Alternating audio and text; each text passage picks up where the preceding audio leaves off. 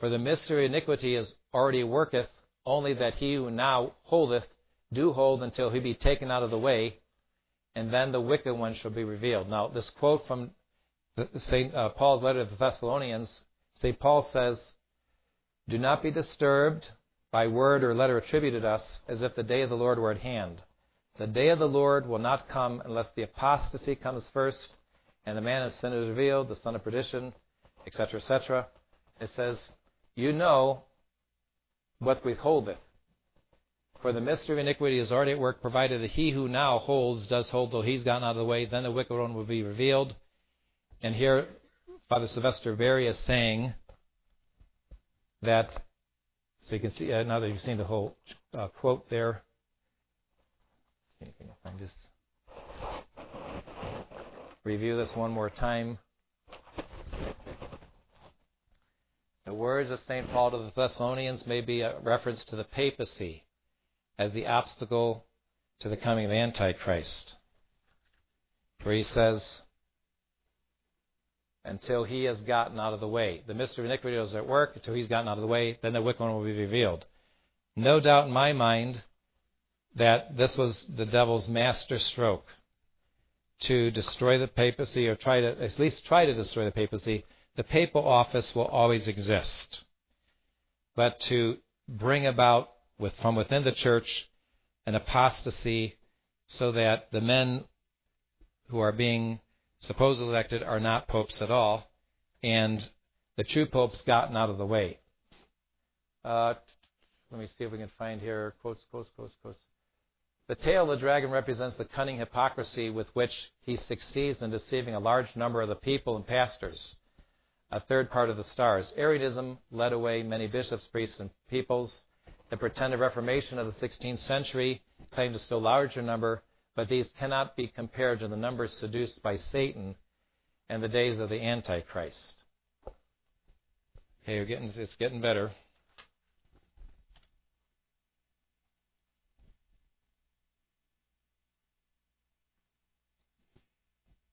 Now, this was written in the 1920s. It is now the hour for the powers of darkness. The newborn son of the church is taken to God and to his throne. Scarcely has the newly elected pope been enthroned when he's snatched away by martyrdom. The mystery of iniquity, gradually developing through the centuries, cannot be fully consummated by the power of the papacy endures. But now that he that withholdeth is taken out of the way, during the interregnum, when there's no pope, the wicked one shall be revealed in his fury against the church. It is a matter of history that the most disastrous periods for the church were times when the papal throne was vacant, or when anti-popes contended with the legitimate head of the church. Thus also shall it be in those evil days to come. Let's see if there's anything else here.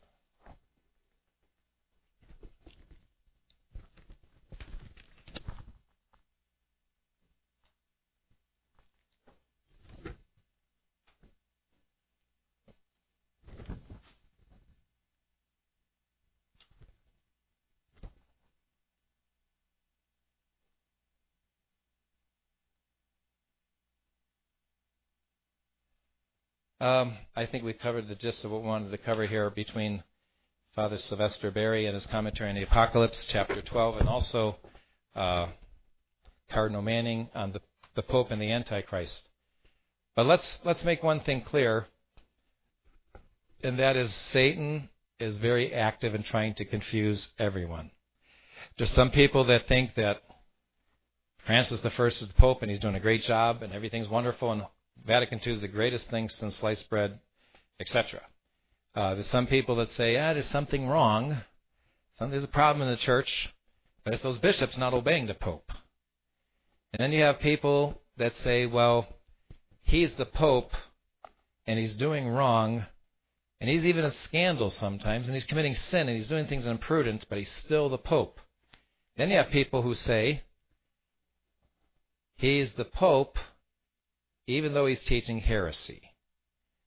And they're very, very confused about that. That brings me to the Society of St. Pius X. As you know, Bishop Williamson, one of the 4 bishops consecrated by Archbishop Lefebvre, he was expelled from the society. So he has taken up the cause to be the true loyal son of Archbishop Lefebvre. The interesting thing between Archbishop Lefebvre, the conservative Archbishop Lefebvre, the liberal, is that you have both Bishop Fillet, who's the head of the Society of St. Pius X, and now Bishop Williamson outside of society, both using quotes to support their position. Bishop Williamson can quote from Archbishop Lefebvre, the conservative, who's saying, this church is schismatic and heretical, it's not the Catholic Church, etc., etc. And on the other hand, you have Bishop Fillet saying, well, Archbishop said this and this and this. Who is true? They're both true, because Archbishop Lefebvre said both things. When he was talking to conservatives, he had a hard line. When he was talking to liberals, he had a liberal line. We don't have a lot of time, because I do have some quotes from Archbishop Lefebvre. I just like to touch upon very briefly, and then we're going to very summarily cover some of the issues that are sometimes used against us, and the answers we have up here in a very nice, concise booklet here. But this is Archbishop Lefebvre in 1976. Hard to read. I apologize. But he was suspended from functioning as a bishop. Paul VI suspended Archbishop Lefebvre, saying you can't offer Mass, you can't administer the sacraments, you're suspended. You're forbidden to function. And what was his response? He says, talking about the Vatican II Church, that conciliar church is a schismatic church because it breaks with the Catholic Church it has always been. It has new dogmas, its new priesthood, its new institutions, its new worship, all already condemned by the Church, and many a document official and definitive. And he goes on to explain, the conciliar church is schismatic. He uses reference to the Novus Ordo, the definition of the Mass as of the assembly of the people of God, with the priest being a presider to bring about the presence of Christ. It's not the words of consecration, it's the assembly. Novus Ordo says an assembly that brings about the presence of Christ. So he's condemning that. He's condemning religious liberty as blasphemous, etc., etc. Get to the meat of the matter. The church that affirms such errors is at once schismatic and heretical. This conciliar church, therefore, is not Catholic. Sounds really good. That's exactly what we would say. But then again, this is where, like Bishop Williamson, he can quote from these saying, that's what the Archbishop said. But then you have, this is from 30 Days magazine. Now, this is really very, very difficult to read. Unfortunately, they darkened it and they try to set it off. But the basic gist is this. There's 2 letters of Archbishop Lefebvre, and I can read it to you because it's not going to show up here. But he maintains, he says, Holy Father, to put an end to some of the doubts that are now circulating in Rome and certain traditional areas of Europe and America concerning my attitude and thought with regard to the Pope, the Council, the Mass of the Novus Ordo, and fearing that some of these doubts have even reached your holiness, permit me to state again what I've always expressed. I have no hesitation regarding your legitimacy and validity of your election. Consequently, I can't tolerate anyone who does not direct prayers to God prescribed by the Church for your holiness. We must interpret Vatican II in light of tradition. And he says, with the Novus Ordo, I've never said it was invalid or heretical. And then he gives another quote here. He's writing to this cardinal. He repeats the same thing over again. I recognize the hierarchy. I recognize the Pope. We must interpret the Vatican II in light of tradition. I've never said that any of the decrees of the Council are invalid or heretical. And the same thing when he actually wrote together with Bishop Castromayor about the new Code of Canon Law. He said, this new Code of Canon Law contains heresy. Well, who promulgated it? The man you're writing to. And how does he end the letter? Kneeling at your feet, Holy Father, I beg your blessing. Well, you just accuse this man of heresy. Now, in the midst of all this confused papers up here, there was a quote from Archbishop Lefebvre when he was interviewed in 1988 after he had consecrated the 4 bishops. He was interviewed by a fellow by the name of Stefano Pacci, who writes for 30 Days. I've talked to that reporter one time in 1992. Father at the time was Bishop Dolan, Father Dolan at the time, and Father Ephraim were with me in Rome. We had an interview with this 30 Days magazine. But Stefano Pacci interviewed Archbishop Lefebvre and asked him, now what's the future of your church, the future of your movement now that you consecrated these 4 bishops? This is 1988, by the way. Archbishop Lefebvre says, I'm hoping within a few years, no more than 5, maybe more, that Rome will come back to the faith. And Stefano Pacci asked Archbishop Lefebvre, and if that doesn't happen, then he says, then it's the end of the church. He says, I am not one to say that there's no pope. He says, I'm not one to say that. He says, but I do say that this pope's ideas are heretical and lead to heresy. That's a new one on me. You have ideas that are heretical, but you're not a heretic. That's very interesting. Now, last year for the conference, we presented a booklet, and it's called Answering the Objections to the Sede Vacantes Position. I know that some of you are not familiar with that because some of you asked me questions about this and that. But in that booklet, you can get it right off the internet, off the cmri.org website, Answering the Objections to the Sede Vacantes Position. It's not my opinion. We're quoting from popes and the theologians and doctors of the church about those objections to our position. Just to summarize them very quickly, because we are really about 8 minutes now till we have to end with the Angelus.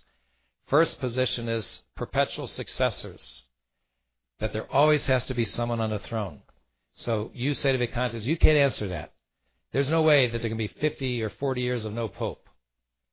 Well, as a matter of fact, there have been times of interregnum that extended for nearly 3 years, year and a half. Nowhere does the Catholic Church say it can only be a year or year and a half or 3 years, but no more than this. The Church doesn't say any of that. In fact, there are theologians that say even a long interregnum, even an interregnum of 40 years, as is possible, they don't believe that it happened, but it was possible during the time when 3 men were claiming to be pope, the Great Western Schism. Even if there was no pope for 40 years, it's still not against perpetual successors. The office always exists. You don't always have somebody occupying the office. And as we're reading from Father Sylvester Berry on the Apocalypse, Satan knows he wreaks the most amount of havoc when there is no pope. The mystery of iniquity will become manifest when he has gotten on the way who's been withholding it. And so Father Sylvester Berry says that very probably pertains to the Pope, the papacy. Then you read the writings of the Masons. The Masons say we can't destroy the church. We have to infiltrate within. We have to get one of our own men on the throne. And to me, what we're speaking is very objective, and we see the evidence. These men are promoting Freemasonic principles. Religious indifferentism, religious liberty, ecumenism, these are all Freemasonic principles that are publicly, officially being taught by the modern church. What was the other objection? The other objection was that if the cardinals elect him, Pope Pius XII said for the conclave, for the election of a pope, all penalties are lifted. In fact, there was a priest. He was writing for the Rock, or This Rock, this apologetic magazine that comes out. I'm trying to forget his name right now. But he was saying that white smoke, valid pope. That when it comes to the conclave, Pope Pius XII says there's no penalties. So even if they elect a heretic, a schismatic, or a Freemason, valid election. Now it is true, Pope Pius XII did say, for the validity of the election, if there are any ecclesiastical church penalties or censures on any of the cardinals, for the conclave, all those are lifted to ensure the validity of a pope. But what he did not say was those things that are forbidden by divine law. Ecclesiastical penalties would be things like, let's hypothetically say somebody gets elected pope, one of the cardinals, and another cardinal doesn't like his election. Says, well, he financed an abortion for one of his nieces or something like that. He was excommunicated, or he did this or he did that. Those are what we call ecclesiastical penalties. But when it comes to heresy, heresy bars a heretic is barred by divine law from being elected the Pope. And we give ample references to that. So if you read the Answering to the Objections to the Sedevacantist Position, it's on cmri.org. We pressed those pamphlets out last year. It's just nothing but quote from popes and Pope Innocent III and Pope Paul IV and what the saints and doctors of the church teach. I'm trying to think of another one that they might say, he has to be declared a heretic. And that is the unique thing about the Pope. It is true, no one's over the Pope. Pope's supreme head of the church. And where people go wrong is they try to judge things according to canon law, where in canon law it says for somebody to be a heretic, you got to warn them, and then you declare him a heretic. But not so with the papacy. Because if the Pope becomes a manifest heretic, ipso facto, he deposes himself. He's deposed by God. If he falls into the sin of heresy, it's not because of the crime of heresy, but the sin of heresy, he ceases to be the Pope. That's not my opinion, but if you get that, we have it listed, all the different evidences, papal teachings and teachings of the church on that matter. But I would just like to say in general, we are in very confusing times. And the issue is this. We need to look to what did the church teach in the past? And we follow that. And I would also like to encourage you. You all have an opportunity to go to the bookstore. I am just amazed when I read the encyclicals of the popes, the papal encyclicals. They are such a wealth of wisdom in every aspect. Christian education and Christian matrimony. All the different aspects of our Catholic way of life, the popes have treated about this. They're just so jam-packed with quotes from Scripture and the fathers of the church, and so wonderfully explain our faith. So even though we live in difficult times, there is no present occupant in the papal office. Nevertheless, God has not abandoned us. We have this wealth of information there to guide us in these difficult times. I'd also like to say this too. One of the arguments against this issue of sedevacantism is that if this has existed for such a long time, there's no more cardinals left. So you can't elect a pope, so sedevacantism can't be valid because there's no more cardinals. Well, the fact of the matter is this. It was in the 1000s that Pope Nicholas II established cardinals for the election of a pope. Prior to that, the clergy and the people of Rome appointed and elected the man to be pope, the head of the universal church. Theologians teach this. If all the cardinals died, let's say the conclave, the roof comes down, everybody dies, or if the cardinals were doubtful, as in the case of the Western Schism when there were 3 men claiming to be pope, they didn't know which group had the true cardinals. The universal church has the right to elect its head. So in theory, in practicality, it's not impossible for a pope to be elected. And that's one of the things that they try to throw against us is that, well, you don't have any more cardinals. There's no need for cardinals. If there's no cardinals, if there's a doubtful cardinals, it falls upon the universal church. And those are what theologians teach. And we give reference after reference with that. And with that said, I'd also like to throw out, I think it is absolutely, positively the height of imprudence for some small group in Montana or some group in Europe or somebody down in South America to elect their own person, the Pope. It's not the universal church. It makes our position it weakens the credibility of our position in the eyes of the rest of the people. Well, look at Eucrates, Sedevacantists. You have 8 or 9 popes. Just because there's crazies out there doesn't mean that our position objectively is not true. And the important thing is, what does the church teach? What has the church taught? I like to do this. We're almost at the time of the Angelus, but I just like to throw out any questions out there. Please don't raise your hands. Yes.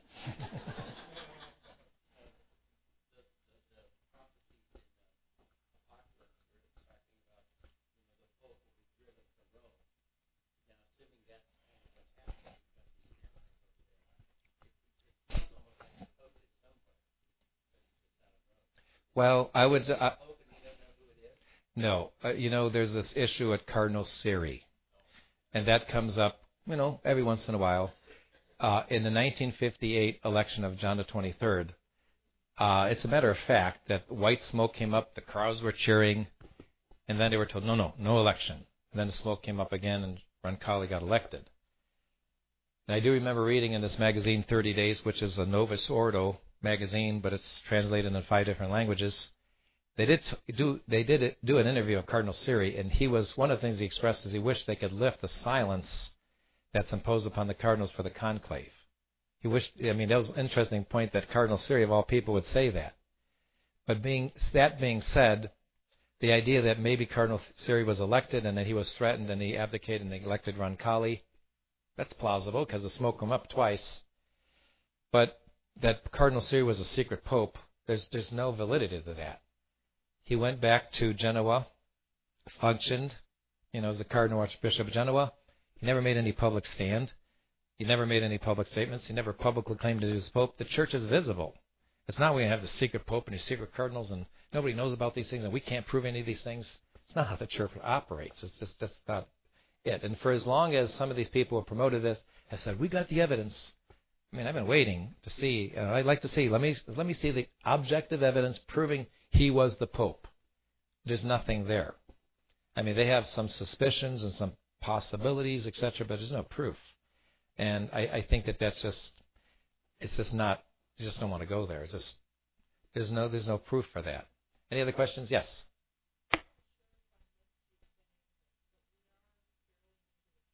Yes.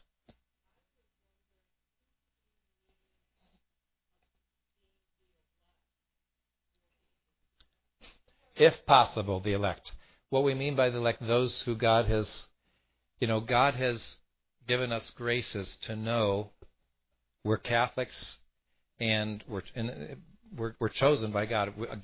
Faith is a gift. We have the gift of faith. We're Catholics. We belong to the one true Church of Christ. But the devil will try to especially deceive, if possible, even those who are Catholics and even those who are traditional Catholics. And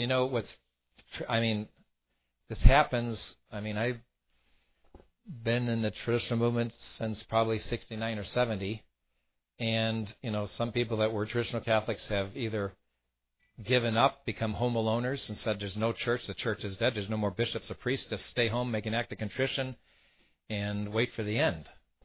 That's being deceived. That's as if the church has died. But Christ promised his apostles, I will be with you all days, even to the consummation of the world. The church is apostolic. There has to be bishops in the church. So those home aloners are deceived. And then you have other groups of people that say, well, we got to fight from within. So we're going to stay within the Novus Ordo, and we're going to try to change things within. You're on a ship that's not sinking, it's sunk. You're on the bottom looking up and bubbles are coming up and we're going to try to keep this boat afloat. It's just, you're already on the bottom. Sorry. But so there's so many different opinions out there and so many people get hooked into one thing or another. You have the Fatima Crusade movement, Fatima Crusaders, Father Nicholas Gruner. They keep promoting all that Francis I or Benedict XVI or John Paul II had to do is just consecrate Russia and everything's going to convert. It's all going to become good again. No, we're already past that. We're in the apostasy now. And on the verge of maybe a possible something catastrophic happening worldwide to bring about a new world order under Antichrist. I believe that what happens politically as what has happened spiritually and religiously in the church, this didn't happen by accident. It was a very well orchestrated destruction of the church and a bringing down of society, and it's culminating in a world religion under Antichrist. No doubt in my mind. And no doubt in my mind that the modern church, not the Catholic Church at all, and for those who keep maintaining it, especially those who are traditional Catholics saying, that's still the Pope, we still need to look to them and to the bishops as being the Catholic hierarchy, they are not. They're not infallible. They're teaching heretical things. They're doing things that are condemned by the church. The magisterium, if the living magisterium can in any way be false, as Pope Leo XIII said, an evident contradiction would follow. Then God would be the author of that error, because he who hears them would hear Christ. So, any other questions? Yes.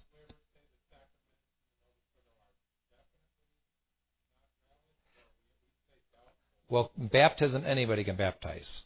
So long as the water's poured and he says the right words, baptism's valid. Confession would be invalid because there's a doubt about the priesthood. the validity of those priests being ordained. Even those who belong to the Fraternity of St. Peter, even though they were ordained with a traditional rite, the bishops who are consecrating them are novus ordo rite ordained or consecrated. And that's where the problem comes in. It's very clever. Everyone looks to 1969 with the novus ordo, but the bigger problem is 1968 with the derailing of the episcopal consecration of bishops. That's, you can have someone wearing vestments like I wore this morning and saying the in tribo auditari Dei, but if he's not a priest, there's no mass. But it's very clever how the devil he knew human nature, and he did this very, very succinctly, incrementally. A little bit here, a little bit there, a little bit here. And today, when you look at the statistics, so many Catholics don't even know what it means to be a Catholic. It's pitiful. Pitiful. Any other questions? Yes.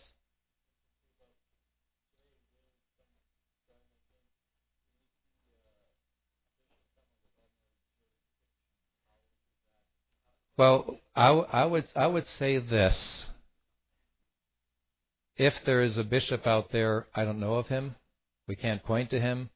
I know that there have been some people that have looked up all those bishops that were who had a papal mandate and were consecrated under Pope Pius XII. So they have ordinary jurisdiction. Many of them are in retirement. They're very elderly. They haven't made a stand now. You could argue that maybe canonically their resignation was not valid because they didn't. Their resignation was not validly accepted. But I would have to say, by and large, those bishops all went along with Vatican II. They're all part of the Novus Ordo and all these other things. So, there's some things that I, personally speaking, do I know all that God is doing and all that has happened, and do I have an answer for everything? No. There are certain things that I think are mysteries. But I would also have to say this too. We talked about this at a priest meeting. Just like, and we can read this from Cardinal, or this Monsignor Journet, if I could find this very quickly here. This would be very interesting to read. He talks about the time of the church in the time of a vacancy.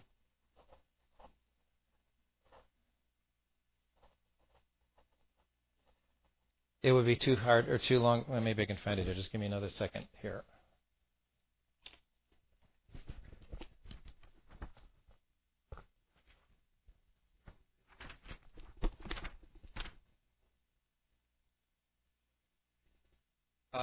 This is what I would show you here real quickly. This might be kind of light here. In the 1950s, this was a Monsignor Charles Journet. The church during the vacancy of the Holy See. We must not think of the church when the Pope is dead as possessing the papal power in act, in a state of diffusion, so that she herself can delegate it to the next Pope, in whom it will be recondensed and made definite. When the Pope dies, the Church is widowed, and in respect of the visible universal jurisdiction, she is truly aucephalous. But she is not aucephalous as are the schismatic churches, nor like a body on the way to decomposition. Christ directs her from heaven. There is no one left on earth who can visibly exercise the supreme spiritual jurisdiction in his name, and in consequence any new manifestations of the general life of the church are prevented. But though slowed down, the pulse of life has not left the church. She possesses the power of the papacy in potency. She has the potentiality to elect the Pope. In the sense that the Christ, who has willed her always to depend on a visible pastor, has given her power to designate the man to whom he himself commit the keys of the kingdom of heaven, as once he committed them to Peter. Now, that being said, that the potentiality there of electing the Pope, and we've talked about this before, it would fall upon the universal church to elect its head. Whether we can point to someone to ordinary jurisdiction or not, that's not important right now. I just have to go on and act upon what I know. Archbishop Took consecrated Bishop Carmona. Bishop Carmona consecrated me. And there's absolutely positively no doubt in my mind that the church supplies for jurisdiction. In fact, we have a case here. This is in the area of jurisdiction. When there were three men claiming to be pope,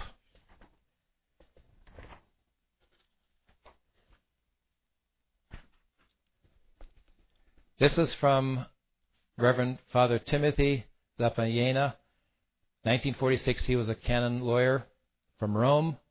In his book, De Ecclesia Christi. Well, first of all, he talks about how jurisdiction comes from the Pope to the rest of the bishops and the rest of the church. So after speaking about this, he raises objections, and then he answers those objections. But upon granting or allowing our thesis, there follows serious problems for the time of the Western Schism. Certainly a doubtful pope is no pope. However, during the whole time of the schism, a true pope was doubtful. Therefore, there was none. And hence, he could not confer jurisdiction upon the bishops. It would follow, therefore, that the bishops confirmed by a doubtful pope lacked true jurisdiction. The same may be said about priests who receive jurisdiction in the internal form from these bishops. But nevertheless, the bishops gathered at the Council of Constance supposed that they had the power to convoke a council and repair the schism. So that's the objection he's raising, and then he answers this. Response A. It would be permissible in the first place to turn back the argument upon our adversaries. The aforesaid difficulty presses them all in the same way as it does us. For all admit that the bishops to exercise actual jurisdiction need either pontifical election or recognition. If a doubtful pope cannot confer jurisdiction, neither can he truly confirm a bishop who is chosen or consecrated. Therefore, let the response be direct. According to those things which we have said in Thesis 2a, now he's talking about the Great Western Schism, there were three men claiming to be pope, one in Rome, Avignon, and in Pisa.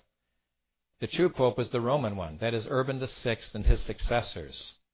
Therefore, he was able to give jurisdiction even to the bishops of the other obediences on account of the common error of the faithful together with the colored title. What he's talking about here is what they call supplied jurisdiction. So if someone followed the supposed pope in Avignon, as did St. Vincent Ferrer, St. Catherine of Siena believed the true pope was in Rome. St. Vincent believed the true pope was in Avignon. He had two people being saints on two different sides. But he is saying here that the true pope was one in Rome, but by supplied jurisdiction for the good of the faithful, jurisdiction was given to also those who were on the wrong side of the fence, either in Pisa or in Avignon. Even the election of Martin V seems to be explained by the faculty given to the council by Gregory XII.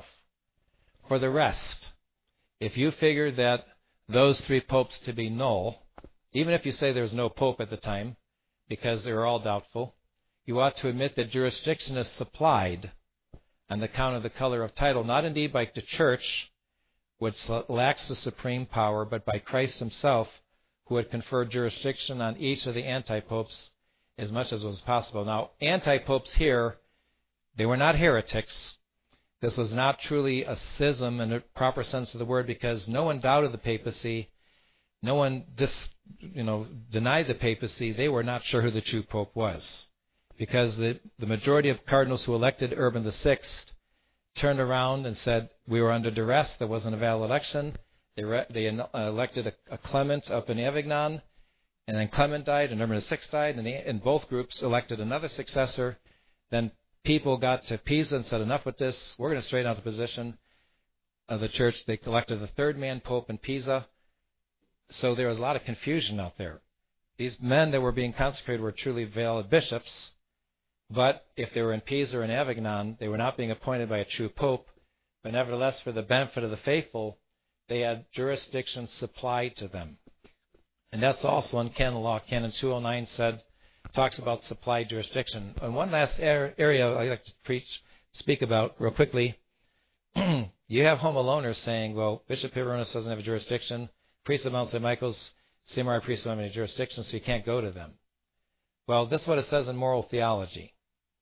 Priests who have the care of souls, who are pastors with jurisdiction, they are obliged by justice, because they're pastors, to administer the sacraments. If there's a plague and people are dying, that pastor may not leave his area to save his own hide, or his own skin. He has to stay there, administer the sacraments, because he's the pastor. And he has to do that in justice. It says those who do not have the care of souls, those who are not pastors, they must administer the sacraments to the faithful in charity. If pastors are not available, other priests must administer sacraments in charity. And so these people that are getting into this, no jurisdiction, got to stay at home alone, the idea of supply jurisdiction is something very, very real in canon law. And you have saints like St. Alphonsus Liguori in his Moral Theology who talk about a priest, even if you don't have jurisdiction, has the obligation. So what is supply jurisdiction? When I function as a bishop, when I administer confirmation, when I hear confessions, I offer Mass, at that moment the Church is granting me jurisdiction to function. And so, whether there's a bishop out there with ordinary jurisdiction or not, who he is, where he's at, where he's been, I don't know. But I do know this, that we are Catholic, we have valid orders, the Church supplies jurisdiction, and how things are going to come together in the future, not 100% sure. I'm going to watch and see how God lets things unfold. But I know what I need to do now, and those things that I can only speculate about, I don't have any control over that. And let's be honest with the situation. It is very confusing. The devil has been a master stroke at deceiving many, many people. So, important thing is, we know what the Catholic faith is. We know what the Church has taught. Part of Vatican II, we know Vatican II is no good, and what's going on there is no good. We need to be strong in the faith, and don't let outward appearances, he's wearing a white robe, or there's a billion people that follow him, or everyone is hailing him, or look at all the externals. It's not a matter of numbers, not a matter of externals. Let's look at the objective evidence. Let's remember truth is conformity to reality, and let us remember the criterion of truth is objective evidence, concrete proof, things that we can point to, not purely imaginary or respective, look at all these majority of people saying this or that. Doesn't mean anything. The important thing is we know what the Church has taught, we abide by that, and we be faithful to that. I'm going to be running to missing my flight, so let's stand for the Angelus. If someone wants to help me out, if somebody